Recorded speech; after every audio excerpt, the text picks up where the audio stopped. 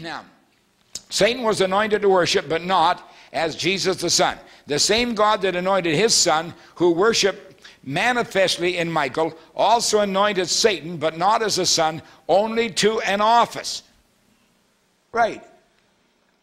Only seed can be anointed with the Spirit unto eternal life. As I gave an example of Eve. She came from Adam, and yet she had to be pregnated by Adam, which was that life in him, which came to her life already there, which was, as we see, a born-again experience.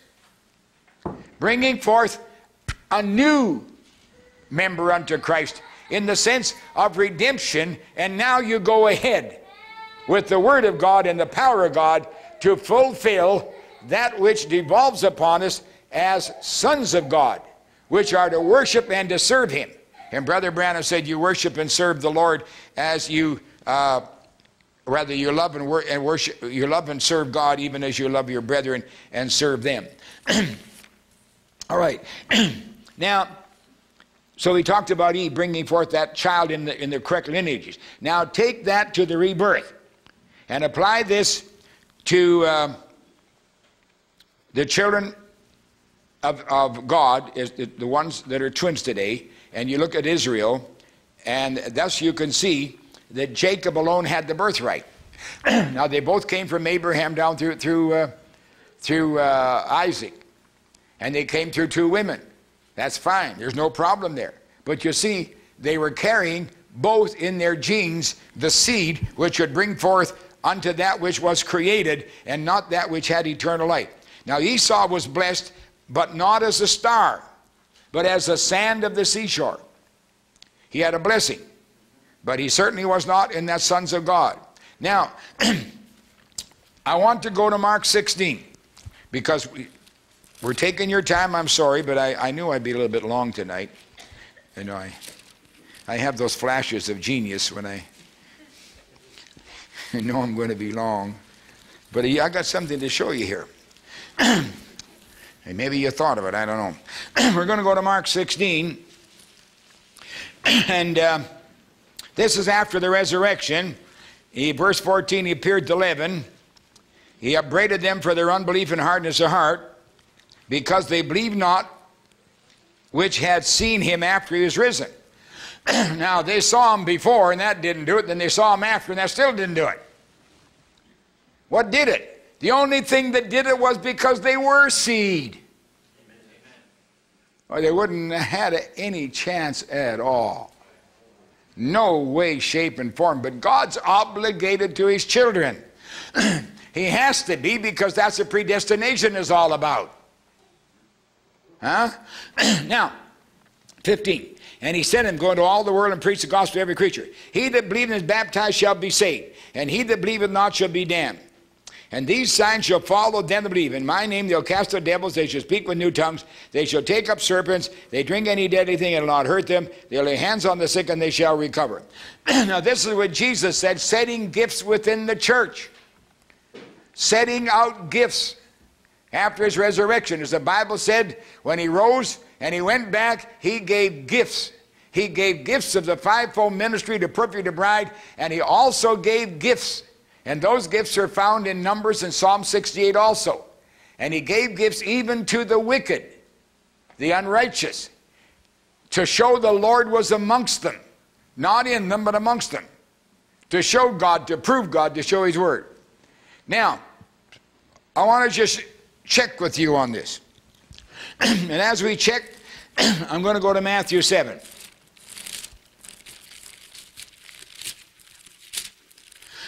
In Matthew 7, he's talking about true prophets and false prophets. And he's talking about what they can do. Verse 22, "Many will say unto me, Lord, Lord, have we not prophesied in thy name, and thy name cast out devils, in thy name done wonderful works? And I'll profess unto them, I never knew you. Depart from me, you that work iniquity." Now let's go to Matthew chapter 24. And in 24, talking about the time of his presence in the end time, in verse 23, "Then if any man say unto you, Lo, here is Christ, or Lo, there, believe it not.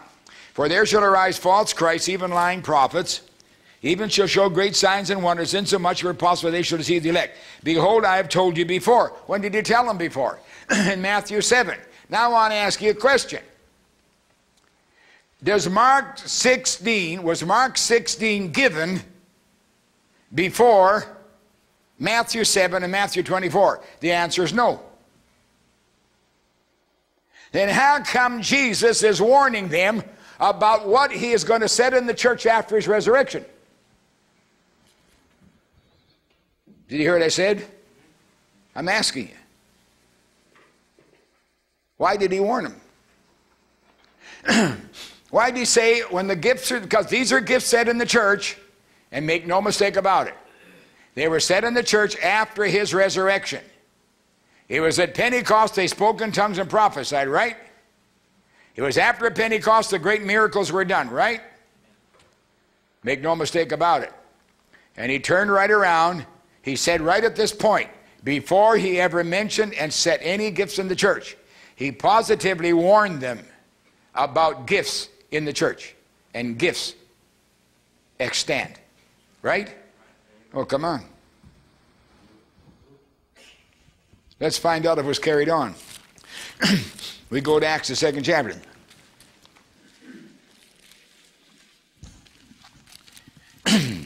The 2nd chapter, Peter is speaking, and he said, these are not drunken, verse 16, spoken by the prophet Joel, come to pass in the last day, pour my spirit upon all flesh, A-double-L. Now, if you're going to pour his spirit upon all flesh is all flesh. One lump. Any one of the lump. No matter who it is. Let's prove it. Your sons and your daughters prophesy. Your young men see visions. Your old men dream dreams. And on my men servants and my women servants, I'll pour out of my spirit in those days. Last 2 days, Brother Brandon said are here. And now watch what happens the end time. They'll prophesy. And at the very end time, when the signs are multiplied, after Brother Branham came on the scene, even during the time of the latter rain, when these gifts began to manifest, the true prophet came on the scene with the true word of God. But they turned the true word of God down because they didn't understand that the warning that Jesus gave concerning the gifts of the Holy Spirit were there because it didn't constitute a genuine anointing of the Holy Ghost himself. It was anointing by the Holy Ghost unto gifts. Now he says, at that time, I'll show wonders in the heaven above, signs in earth, blood and fire and smoke. The great tribulation absolutely comes on at the end time manifestation and proliferation of these gifts, and they're everywhere. And they started back in 1904. And now you got it. And they're right here to the very day in which we live. And Jesus, before he even set them in order, he warned about them. And the church went off in the 1st century, and Paul did his dead level best to set the church in order, and they wouldn't listen. They wouldn't do it. Now, what is the true church order? Those that are truly born again, having gifts of the Spirit, having that anointing of the Word upon them, knowing the truth. Let's go and find out what the Bible says. We go to Ephesians, the 3rd chapter. And in the 3rd chapter we find the secret. Now unto him that is able to do exceedingly abundantly above all we ask or think, according to the Spirit that is at work within us. It's the Spirit that's doing the work within us. It's not an anointing upon us. It's a genuine, positive rebirth of the Holy Ghost coming down upon our souls, redeeming us, sealing us right back to Almighty God. Because you received the rebirth by the baptism with the Holy Ghost. And at the same time, the church received gifts. They received offices. And there isn't anybody that's not a member in particular, although there's only a true fivefold ministry, but there's a false fivefold ministry. The Bible speaks of false prophets. It speaks of false apostles. It speaks of false teachers. It speaks of false pastors. Then there's got to be false evangelists, and there are. Because they ran with the false gospel. So here's what you're looking at, where this razor blade is, and people cannot understand it. But the difference is this. The Holy Spirit himself has not only given us the union and the redemption, the sealing to the day of redemption, but has also empowered us. And in the empowerment thereof, men can walk. And as Paul said, if you live in the Spirit, see that you walk in it. And when you walk in the Spirit, live in the Spirit, you are already in the bride of Christ. You're already ordained to your position. But see that you live according to the Word, and the inspiration from that Word, joined with that life, will positively bring forth a ministry. I wanted to be an evangelist. Oh man, I used to get so mad when people didn't love my evangelistic sermons, and this is the truth. I've seen them lean forward and grab the benches. And I thought, boy, I'm really getting there now. I'll get those white knuckles and get them up here too. Nobody ever came. And they say, oh, Brother Vale, we sure love your morning sermon. Man, where do you get that material? I could have gone, pow, right in the puss. Right in the teeth. I didn't want to be teacher. But I'm happy today I am. I'm not an evangelist. I'm not here. I'm not the kind of a midwife that brings them to the birth. But you turn them over to me to teach them. I'll do my level best to show them the Word of God, to bring it all out. I'm not too good at it, but the thing is, at least I know my office. It was confirmed by Brother Branham, so that's there too. But I'm showing you something in here. These people stay with that Word. They stay with the Spirit because the Spirit is in the Word. And they're not trying to be something they aren't. See? Because it's a life, it's natural. And if you're called to the ministry, there's nothing you're not going to get away from it. If you're called to be a certain thing in life, you won't get away from it. Now here's one thing the latter rain people were great at doing, but they're wrong in doing it. They took the scripture where Paul said, the gift that's in thee by the laying on of my hands. Brother Branham said, you don't get gifts by laying on of hands. The old Philadelphia Confession of Faith knew they didn't get gifts by the laying on of hands. Anybody could get them then. The latter rain, they'd confer gifts. Oh, they lay hands on me, tell me what I've got. And the 16 people told them 16 different things. I used to do some of that too, and I know I must have said some wrong things, absolutely, I'm sure I did. But I don't remember ever telling any woman she was ever called to preach. But time after time, women under my hands so nervous, they just nervous, you just feel their vibrations moving through it. I said, just a minute. You were called to preach years ago, never obeyed. I didn't know they never were called. They thought they were called. They got married instead, did something else, and their lives were just like this here. Another time a guy sat under my hands and said, my God, man, you're in terrible shape. And something came before my eyes, like a little black and white mental vision. And I said, hey, you spoke in tongues one time, and somebody heard that language and knew what it was, and they said you're a missionary to a certain island where those people are, and you didn't go. He said, that's right, Brother Vale. I said, forget it. Yeah. Oh, yeah. Yeah. Satan just took him out of the Word. That's what he did in the beginning. You were perfect in all your ways. Hey, you had it made. You're my creation. I anointed you. These gifts, this office, it's wonderful. But you went out of the Word. Now, let's go and find out how it's done, shall we? How do you get that way? We now go to Galatians 2:20. All right. I am crucified with Christ. Not so, I have been crucified with Christ. Nevertheless I live, yet not I, but Christ liveth in me. And the life which I now live in the flesh, I live by the faith of the Son of God, who loved me and gave himself for me. And you cannot have that word faith outside a word. Because what is faithful outside a definition? And what is definition outside of a word? Only those people that can speak and think and therefore act are the only ones that are intelligent and therefore could understand anything about faith, God, or anything else. The rest cannot. There's no way they can do it. Your mind is the most important thing you have, especially if you're a child of God, and you let that mind get out of the way and do what Paul said. Notice what he said. I have been crucified with Christ. I'm dead. I'm gone. My hands are tied. My feet are tied. I can't get down. I can't do a thing. There's nothing I can do. Nevertheless, I live. Yet not I, but Christ lives in me. And the life that I now live in the flesh, I live by the faith of Son. He's quoting absolutely Ephesians 3:20 in the Galatian manner.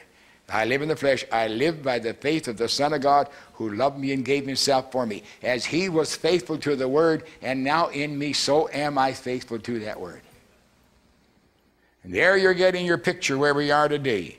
I know I cannot cover these things and make them as clear as I'd like to. I don't have the ability, but there we see it. So there you can see it tonight. God has given us the definitive revelation of our origin, our lives, official works, and the end of it all, and how we not only fit into the kingdom but glorify him, and consequently ourselves by his rewards and the grace and those things that he bestows upon us. On the other hand, we see those who are anointed only to an office, but it is of God, created though they are, bestowed and maintained until the day of reckoning which is now. Stewardship therefore entails responsibility unto judgment, either to glorification or destruction. So you see, there's more to stewardship than we thought there was. Stewardship is the whole thing. It's the whole thing. Satan went off that word. He was entrusted to worship God through that word, the precepts, the blueprint, the instructions, the manifestos, everything in there. Laid down. And Satan began bending it. See? Now that's where the whole thing lies. Now people want to get it all messed up with works. And they want to say, well, just a minute. The fruit isn't that word. The fruit is how you're acting. No, that's not true, my brother, my sister. That's not true. That's not true. It's not your acts, not by acts of righteousness you have done, but according to his mercy. Paul said, if it's works, it's no longer grace. If it's grace, it's no longer works. You've got to get behind the whole scene and listen to what the prophet said and try to bring it together, which I've tried tonight to show you. And we'll go into more and more of this to show you stewardship. To me, stewardship opens up everything. It opens up the complete understanding of predestination. It opens up the complete understanding of judgment rewards. It opens up the anointing of the false anointing. It opens up the whole thing to me. Opens it all up. One of the great keys to the Bible. So let's bow our heads in prayer. Heavenly Father, again we thank you for the time we spent together in fellowship around your word, knowing we have learned much, and we pray now, Lord, that it shall go deep within our hearts and become more and more a part of us, to realize, Lord, that each one of us, those sons we are members in particular, and each one's are steward for those things that you entrusted into our hands. And the great thing, Lord, is that Paul himself said, you made me a steward, said he, of the word. We are stewards with our brother Branham of the mysteries, and with brother Paul, and with you yourself and the blessed Son, the Lord Jesus Christ. Stewards of the mysteries, of all the grace and goodness from eternity into time and back to eternity again. We're stewards of it. May we be faithful, Lord, and not hold back at any time, and not try to justify ourselves, and not try to in any way add anything or take from, but stand on this word. And then, as Paul himself said in Brother Branham, asked us also to do, if you live in the Spirit, see that you walk in the Spirit. As he said, if you say you believe me, you love me, why don't you obey me? And that's what we see tonight, Lord, to live within the framework of this word. May we not find it grievous, but may we find it joyful to do so, filling our lives with joy. In Jesus' name we pray, amen. I want to go to Peter over here, just for a little bit for the communion service.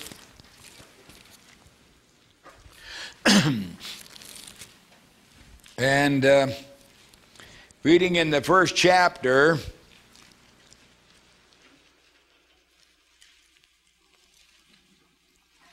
it says here in verse 18, for as much as you know that you were not redeemed with corruptible things, as silver and gold, from your vain behavior received by tradition from your fathers, but with the precious blood of Christ as of a lamb, without blemish and without spot, who was verily foreordained. There's your foreknowledge, election, predestination. Remember, Jesus was part of the election, and even the scripture talks about elect angels.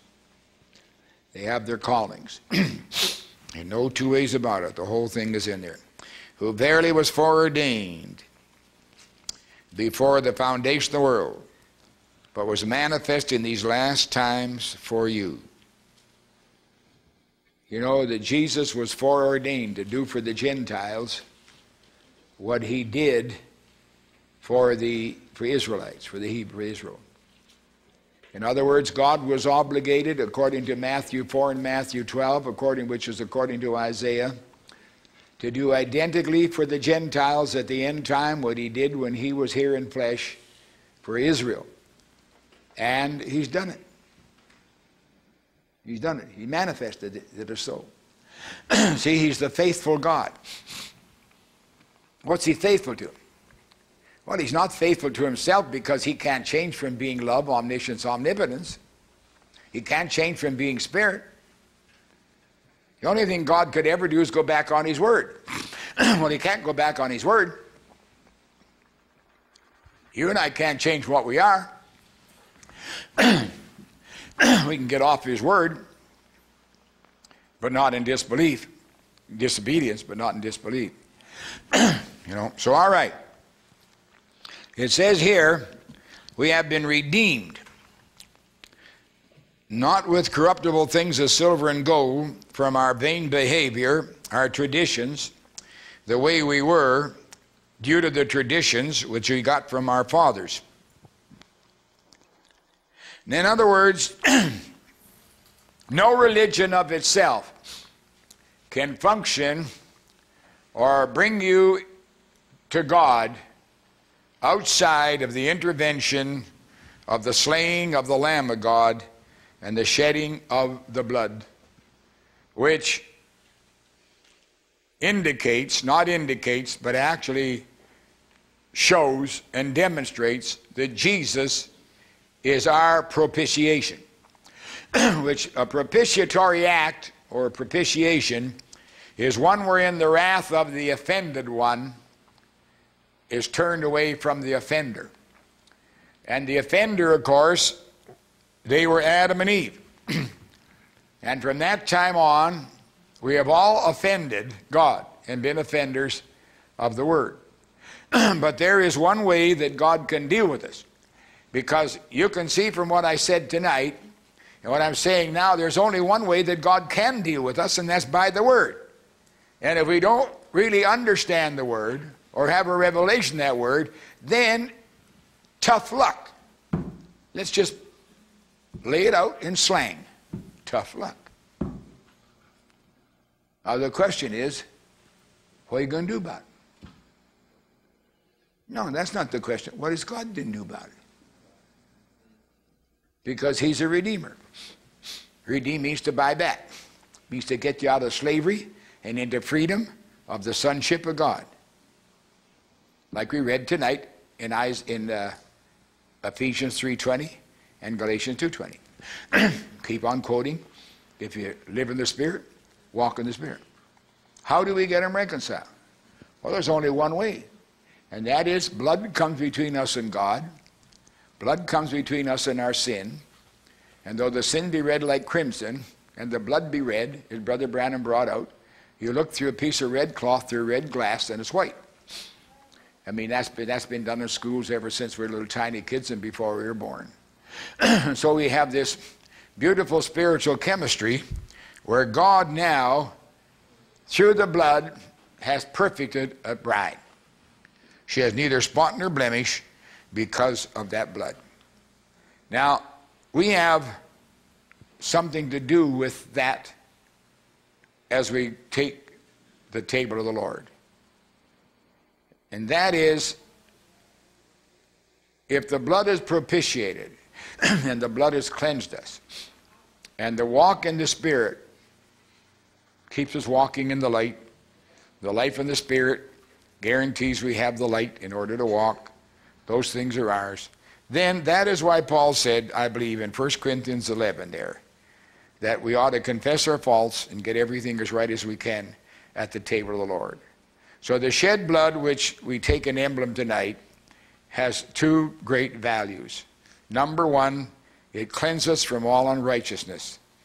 God cannot see any sin whatsoever. But then there's a life to reckon with because that life comes back upon us. The next thing is, can God now see that life in action? Many times no. And that's where the rub comes. But the blood does not allow us to get away where God could harm us or destroy us. But what happens? We hurt ourselves. That's the thing. We hurt ourselves, we hurt others. So now we talk about the fact, okay, the blood, the emblem of the wine, perfect clarity, perfect everything. There's no problem. I don't have a problem with God.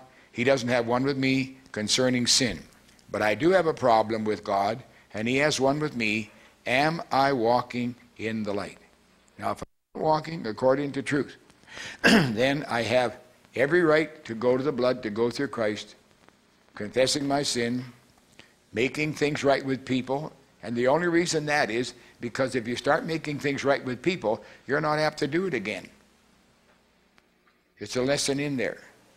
If I made everything right with everybody, that doesn't give me any brownie points.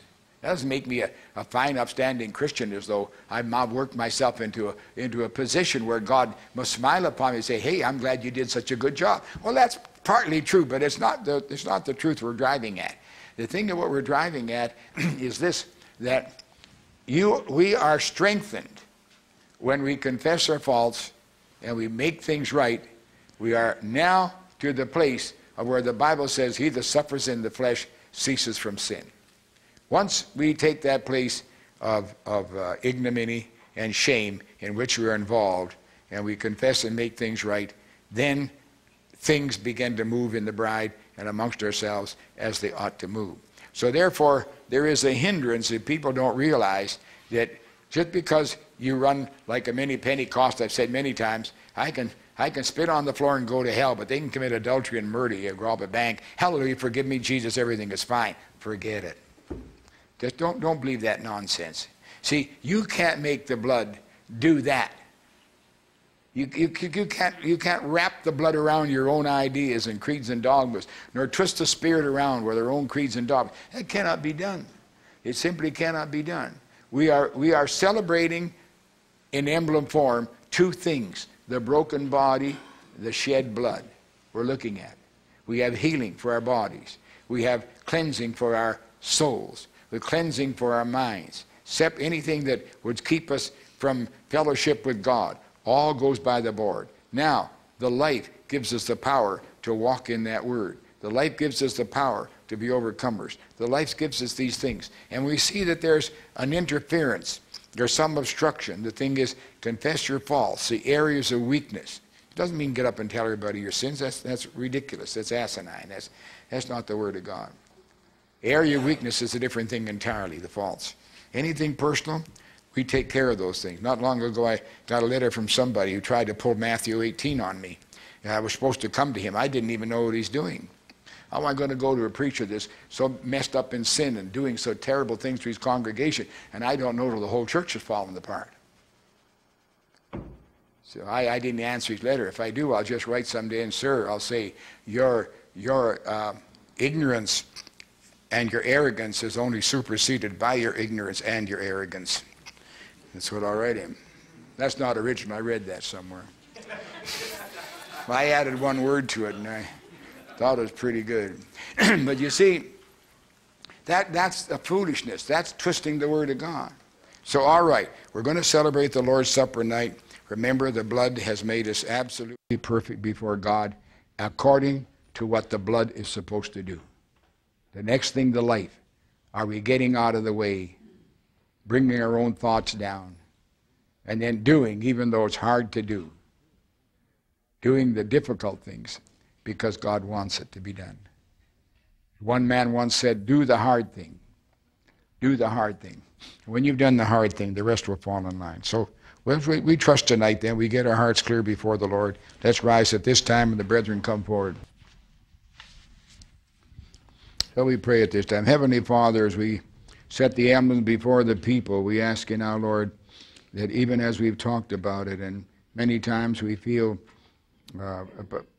maybe a spirit of dissidence, Lord, or not exactly rebellion, but intimidation toward doing those things that require confessing our faults or admitting to certain things in our lives that we know should not be there. Help us, Lord, to realize as never before that this is the hour when all things are made open to you, and the thoughts and intents of the heart, Lord, even dividing asunder soul and spirit and joint and marrow.